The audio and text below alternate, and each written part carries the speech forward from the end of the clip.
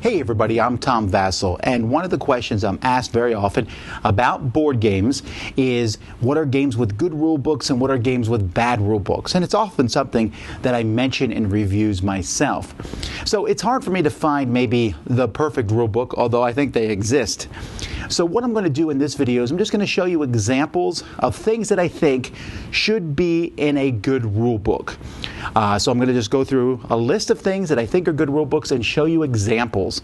Now, when I did these examples, I just pulled rule books from games that I have sitting around at this point in time. So I'm not necessarily saying that these rule books are amazing and or bad either way. I'm just trying to show you good examples of what I think should be in a rule book if you're making it for a game. So let's get started.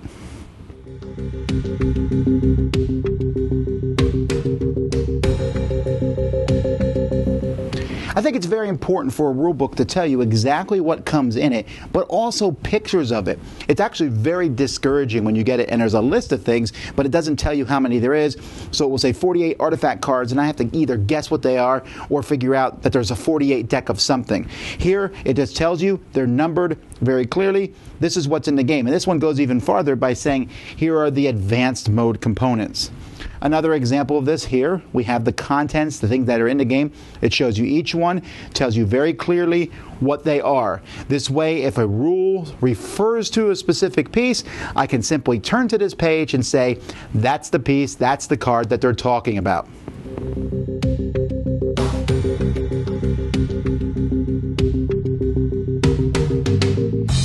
Just as important is showing how to set the game up. Every game tells you, every rule book tells you how to set the game up. But it's really important if there's a picture, and especially here you can see there's a number. It says place this here, and it's number 6, and then it shows you where that is on this board. And this is extremely helpful because not only can you follow the instructions on the way through and set up, but you can look at the picture to make sure that it matches. And having a picture in a game of how the game is set up is really useful. Having this set up with nice numbers, or even in this particular one where it shows you what to set up, but then it shows you pictures of the items you're setting up. This makes setup much easier and makes the whole rule book, it starts off on a good note.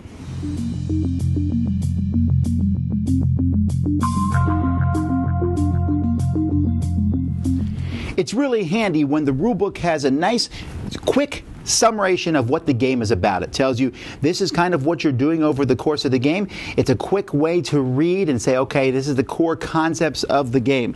Or maybe just here it shows you the goal of the game. This is what the goal of the game is. And this kind of sets you up as you go through the rules one at a time and you say, okay, this is what I need to be doing over the course of the game.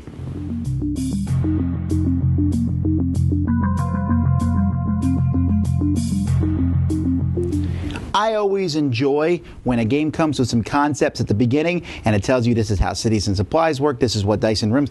It's telling you this is going to be mentioned a lot over the course of the rules. Here is what that means. If you understand these core concepts, you understand how the game works. Now, I don't necessarily have to have these at the beginning of the rules.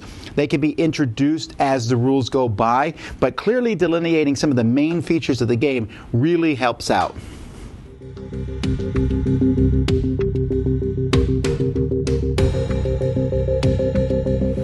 So each game is going to have a series of steps that it needs to follow. So I like when it tells you that. Each player's turn. 1, draw artifacts, blah, blah, blah, blah, blah, blah. 2, perform an optional action, blah, blah, blah, blah, blah. Here are the actions you can take. Here's how things go. End of round. Now that's a very simple one. There are games that have much more complex rounds, and when you have clear steps, this is what you do on your turn. It's a very helpful thing.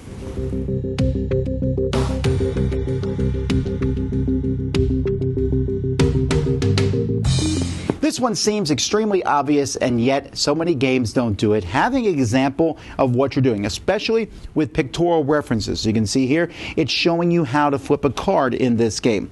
Here's a bunch of additional play examples here with pictures. They show you here in a diagram and then explain what's happening. Some games even go so far as to have an entire game or the first whole section of a game printed out in the rule book to help you walk through it. This sort of thing is incredibly helpful and sometimes can make the rules come to life in a way that just reading the rules does not.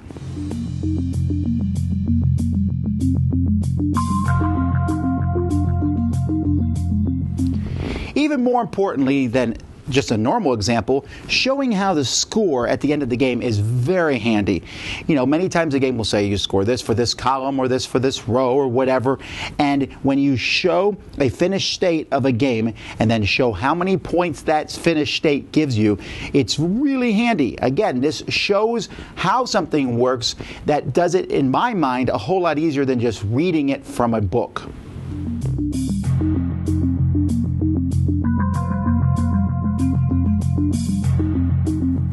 Most games come with cards, and so therefore I need to know what everything is in the cards, and it's so incredibly useful when they show a picture of the card and they show all the parts of that card and say what it does, or if it's a player board or whatever it might be, to just know exactly what the different things on the cards mean.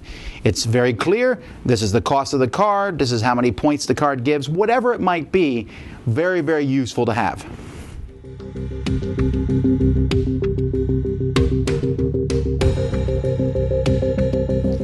Not only is it handy to have a scoring example, but how to actually win the game. Now you say, that's obvious, yes, but a lot of games kind of waffle on this point. For example, what if there's a tie? What if there's a tie if you're fighting for area majority in something? You need to think of all the different possible ways and clearly delineate how to win.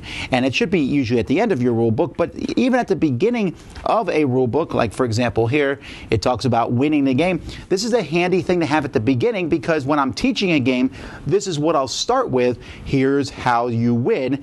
Everything a player does after that point will focus on that.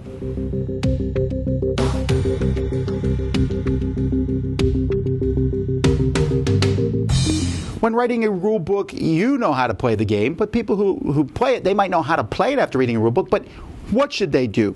Having strategy tips in your thing. Now, this one seems pretty obvious. It's showing the kind of a bell curve, but having this sort of thing in a game just is very handy. Many times when playing a new game, I'll read the strategy tips to all the players from the rule book because they give us kind of a focal point. This is what we should do. Here's some strategy tips here.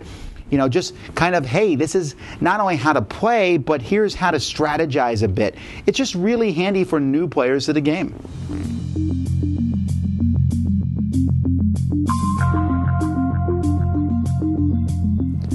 Having a reference on the back of the rule book, and the back is important because in the middle of the rule book it's difficult, having a reference of all the different concepts in the game is a very useful thing. And especially if you have a little reference guide for each player, even if it's just the rounds of the game. This doesn't have to be in the rules. In fact, it shouldn't be. It should be a separate card or something, and there should be more than one. There should be enough for one for each player, and it should be something manageable that they can have in their area. And there's a lot of different concepts to games. Having a reference guide to quickly look at so you don't have to search through the rule book is very helpful.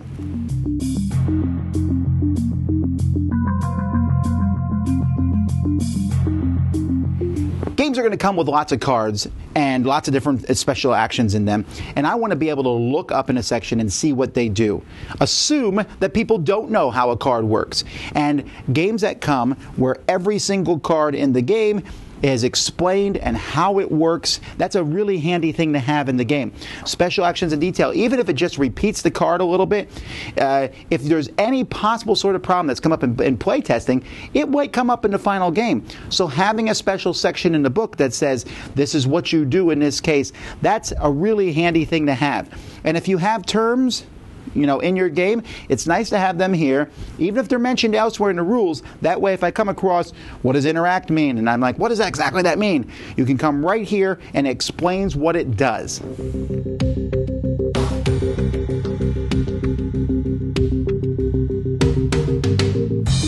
I'm a big fan of figuring out who did a game and what role they had. And so, first of all, if you have a story about how the game came into being, I love having that in a game. I also like having full credits. Give people credit where credit is due. And I like to look through these and see who did the graphic design, who did the development on the game.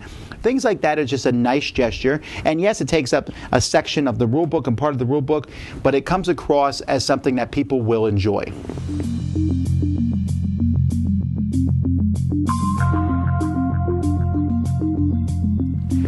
The rule book can be a nightmare when playing a game. It is certainly the most dreaded part of a game for most people.